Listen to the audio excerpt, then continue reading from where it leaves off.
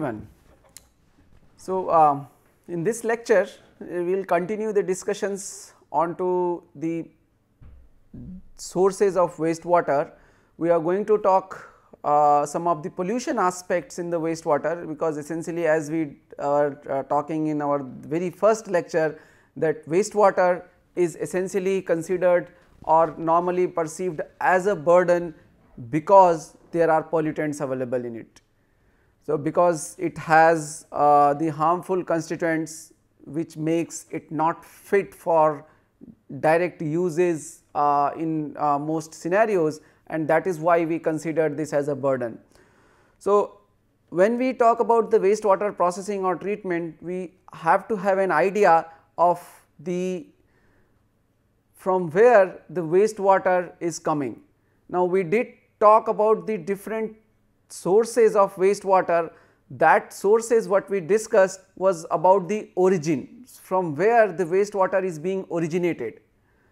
Now, the sources can be classified or can be perceived in a different approach also.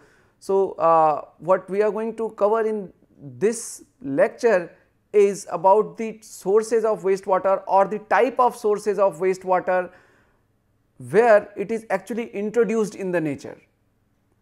So, generation is one aspect. Water is we generate water in our households or in our factories, industries, but whatsoever, let us say we are getting water out of our kitchen sink, we are getting water out of our bathroom. So, all these type of sources or the places where wastewater is being generated are there, but when we talk about the processing of wastewater or treatment of wastewater, we are not going to put treatment in each and every household. We are not going to put treatment in every kitchen sink, we are not going to put treatment in every bathroom. So, the water, when we talk about the processing or subsequent treatment of wastewater, we have to get an idea how wastewater comes into the environment. So, like when water is released from independent houses or let us say a specific factory, what happens after that, and when it is introduced in nature, in what form it is getting introduced. So, based on that also the sources can be classified. So, we will be talking some of those aspects here. Before that, when we say that water is essentially unfit for uses or considered as a burden, wastewater, because of the pollution or contamination in it. So, we should realize what we are talking about. What is a pollutant? Because when we were just in the earlier session, we were saying that water is rich in the sediments or rich in the pesticides, fertilizers, the agricultural runoff water or industrial runoff water may be rich in organic loadings or various other harmful and toxic materials. Our domestic sewage is again rich in the various elements. So, when we say that the water is polluted, okay, because essentially we are afraid of the wastewater because it is polluted. So, when we say that something which is polluted, what we are actually referring to? What is a pollution or what is a pollutant? Whether I am sure like the basic idea of pollution is everybody knows what pollution is, but when we specifically talk about what is pollution, how broad perception we can generate about the pollution, whether the pollution depends on where it is present, whether it depends on its quantitative aspects, how much it is present, whether it depends on whether it is a natural or anthropogenic, whether it is defined based on the health impacts or not. Well, there are two terms which are typically coined, the pollutant and contaminant. These people often use as a synonym, okay. However, there is a very minute basic difference exists between this. Further, for all practical purpose we can interchange them, okay. Pollutant, we must realize that we are talking about something which is unwanted, okay. That is why we want to remove the contamination, we want to remove the pollution.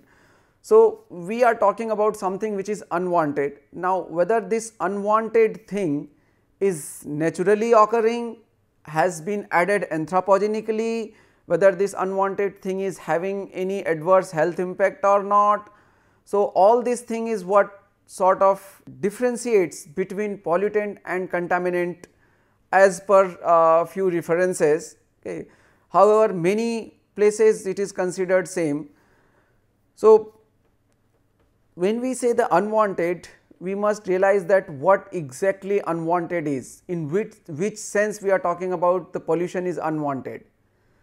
So, we eat, let us say, let us talk about the dissolved oxygen level. Okay. So, dissolved oxygen level in water that we consume is not a criteria, is not a factor, but the dissolved oxygen level in a river water, in a surface water has to be there. Okay. Because if it is not there, so then the aquatic animals which survive based on the oxygen dissolved in the water, if oxygen is not there in the water, they may not be able to survive. So, the same thing may not have any impact or may not be an essential aspect for one type of uses, but is required for other type of uses. Similarly, we all of us consume lot of ingredients in the water that we consume, in the water that we use for different purposes. Okay. You are let us say cooking some pulses, okay, and you add salt to it. So, whether salt is a contaminant or salt is a pollutant? Obviously not, because you are intensely adding it and you want that to be there in your dal that you are preparing, so that you can eat that and like it, you feel the taste of it. However, what if the quantity of salt which is being added is increased let us say tenfolds? So, now because the location of the salt is still same, it is still in that the bowl of the dal, but since the quantity has increased, now it is actually going to create some sort of possibly unwanted effect or unwanted impact. So, now you can consider this as a pollutant because it may have a harmful impact, or at least a contaminant because it is not desirable at that quantity. So, something which is not desirable beyond a quantity and is present there is considered as a contaminant or a pollutant for that matter.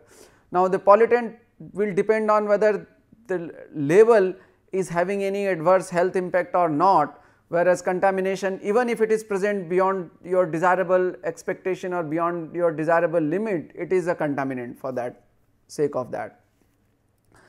Similarly, let us say we consider the agricultural runoff. Okay. So, we apply the pesticides, we apply the fertilizers to the soil, right. So, when we are applying them, they are being applied for a useful purpose and they are not a contaminant or a pollutant for the purpose we are applying to it. But when that thing when let us say we irrigate that field and the runoff which generates brings the level of some molecules or some content of the pesticides and fertilizers or some even sediments along with it. So, the water is not supposed to carry those things.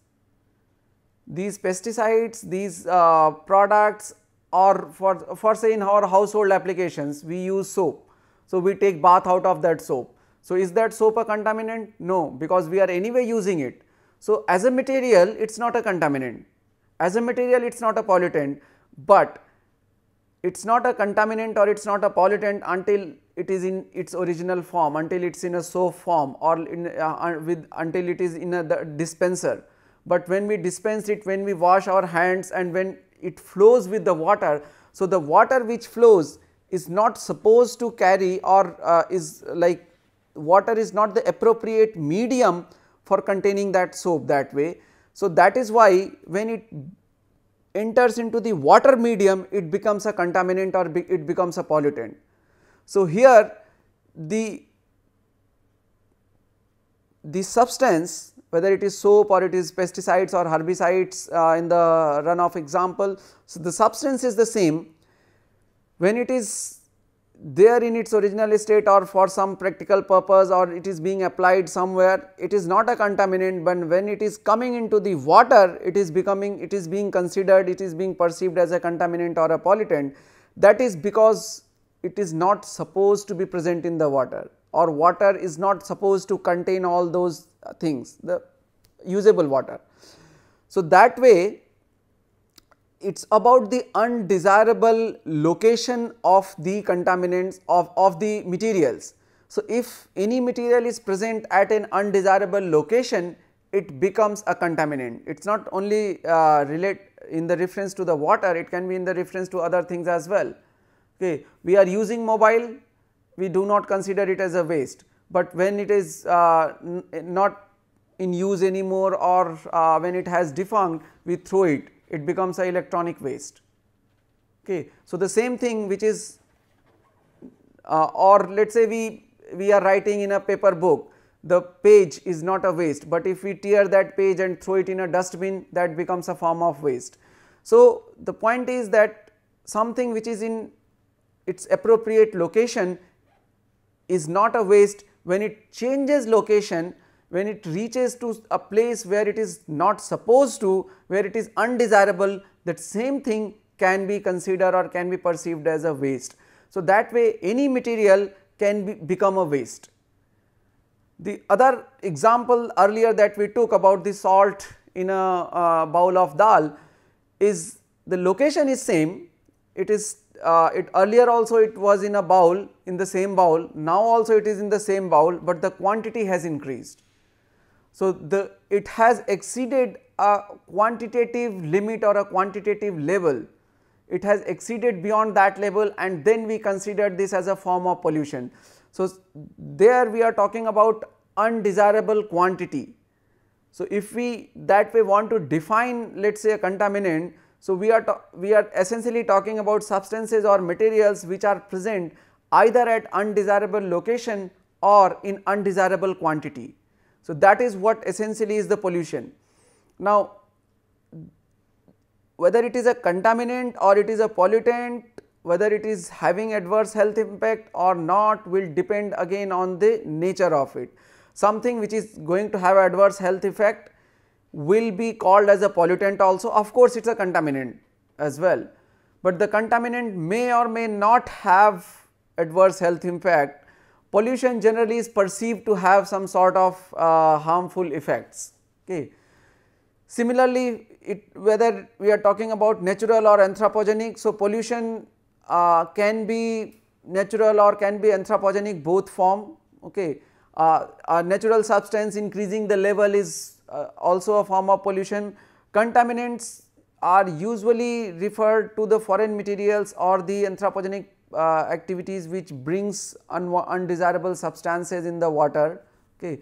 So, those kind of things can be considered as a contaminant. However, we will not restrict to the division between contaminant and pollution.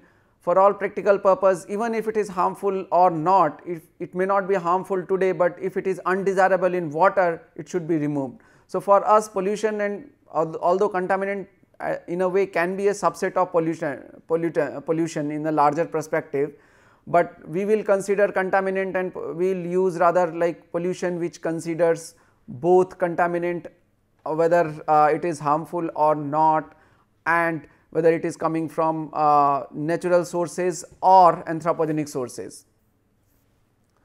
So, that way the pollutant can be defined, and this is what is the prime reason for the not direct usability of the wastewater. So, in that sense we see that the wastewater that we get is polluted out, is having these type of contamination, and our target will be throughout this course how to manage this or how in what way it can be processed and these contaminants can be removed. Now, for that purpose, we need to understand that we have to get an idea of how we can capture the wastewater first, because if you want to process that wastewater, if you want to remove the contaminants from the wastewater, one have to capture that wastewater first. So, one have to get an idea how they are getting introduced in the nature. Now, the contaminants or the contaminated water or wastewater gets introduced in nature in two forms. Okay, there is something which is called point sources, and then there is non-point sources. It is not limited to just water only, it is for other type of pollution as well. It is applicable for air pollution and other forms as well. However, we will restrict our discussion to the water pollution. So, there are point source pollution and there are non-point source pollution. Now, if we see what is point source pollution and what is non-point source pollution. So, as per the US EPA, US Environmental Protection Agency, a point source is actually an identifiable source, what we can identify. Okay. So, an identifiable source of pollution from which pollutant can be measured and discharged, such as pipe, ditches, and in air pollution sense it is smokestacks, all those things. Whereas a non-point source is indeterminate source. So, it is an indeterminate source of pollution which cannot practically be measured. Okay. Now, we are having a industry which is discharging its effluent through a pipe. Of course, we can put the flow meter to that pipe and know what is the total discharge coming out of that pipe. So, we can quantify that waste, we can capture that waste, we can process that waste. So, that becomes a point source of pollution. Whereas, in another case, let us say rainfall is occurring on agricultural field. So, I am sure all of you have seen this at somewhere, that when this precipitation occurs, you will see n number of channels or small flow lines are coming here and there. So, they are all the way spread, and if it is not collectively coming at one place, it becomes very difficult to know how much is flowing where. You have agricultural field say across a river, and when you irrigate that agricultural field, or when there is a precipitation or there is a rainfall occurs. So, what happens that whatsoever runoff is being generated, all will actually lead to the river, but it will lead to the river with multiple different small channels. It is not possible to measure and monitor all these small channels, number is too large, and the flow in each of these approaches is very little. So, this is a dispersed or distributed source. So, non-point source is also called as a dispersed or distributed source, because it is an indeterminate source and we will not be able to collect it, capture it together until unless we do some those sort of intervention and convert this to a point source. So, that is a big challenge, big task, and we will possibly not be able to measure how much flow is taking place. Normally, point source pollution comes from your sewage treatment plants, various industrial applications, okay, or landfill. So, the points where we know that the waste will be generated and can be collected itself, while the non-point sources comes from the fertilizer and pesticides in agricultural runoff or residential area runoff, urban runoff, and few small distributed source, or let us say atmospheric deposition when rainfall takes place. So, whatsoever the impurities in the atmosphere, we know the phenomena of acid rain and all that. So, when the rainfall takes place, those pollutants gets dissolved into the water and they fall at different locations. So, it becomes overall distributed and it is not located at a specific point. So, that is what is the non-point source.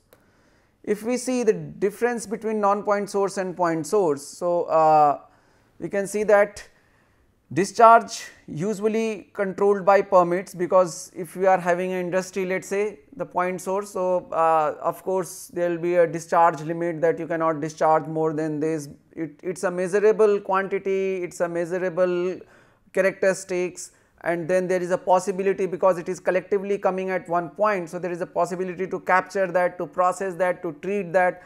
So, all those things are there. It is relatively easy to control that way, easy to monitor. Okay. While non-point sources, because of the many diffused sources from many different locations, so individual contribution could be very small of all these sources, but collective or cumulative effect can be significant. Like if we see the load of pollution coming into our rivers, so if there are lot of agricultural activities are being done, let us say, so all those eventually wash out. So, each point, each specific point contribution could be very small, but if we see this collective contribution towards this, it may actually be probably more than the industrial or the point source discharge. But because of its nature, it is very difficult to monitor, okay. It is very difficult to control it, okay. All those issues are there. So, we can have sort of that way different characteristic and different sources in such cases.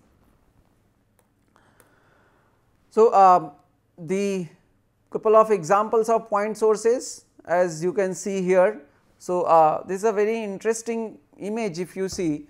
So, we can see there is a industry or factory or whatsoever is over here, which is leading to some discharge, and generally the point sources discharge, it is because heavy pollution load is coming at a specific point. So, the effect appears far more immediate, okay, and that can be seen in the form of here. So, you can see that this discharge has made this patch of river dark and probably flowing over somewhere here also or that way. So, the quality of water, even the visually, can be seen poor in the near the point of discharge, because a large mass or a large flow is being discharged at one specific point. Okay. So, the lot of pollution is being introduced at one particular point, and that leads to the change in the river water quality or the stream water quality, or for that matter whatever source it is, it may be a lake, it may be anything. So, it can change the water quality in the vicinity to significant degrees. Okay. Generally the flows are collective and pretty large flows, okay, and when these kind of large flows appear or are discharged at one point, so the impact or the effect on water quality is very significant in such cases. As opposed to this, if we look for the non-point sources, so in non-point sources we can see that the water which flows can flow actually from the different points. So, this is what you see here is an example of the agricultural runoff, let us say. So, this is your agricultural runoff. Now, here it is apparent that some water is coming from here, some water is coming from here, it is a large channel, but there will not be any, like it will not be the only channel. Okay. The water which is falling on that side may be having another channel, there might be another channel which is coming here. So, there is possibility of like variety of channels, and if you want to monitor the, let us say, pollution level in this place, so where you are going to monitor, here or here or here or here, and these different sources could have the different levels also.